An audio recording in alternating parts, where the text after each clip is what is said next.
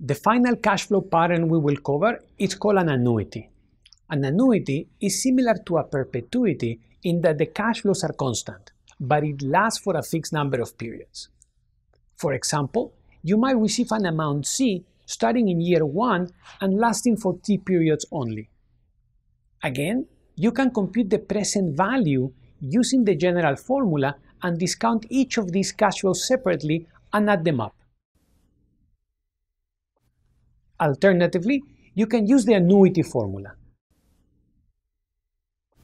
In the formula, C is the cash flow you receive, R is the discount rate, and T is the number of periods over which you receive the cash flow. Let's do an example.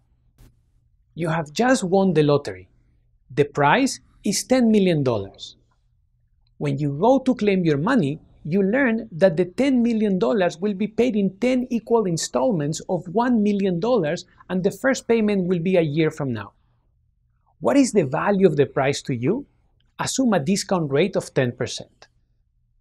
Clearly, the value of the $10 million prize today will be lower than $10 million, as you will not be receiving the money immediately. We can apply the annuity formula to calculate exactly what the value is.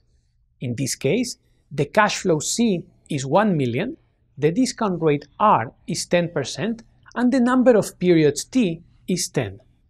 Plugging this value into the formula leads to a value of 6.14 million.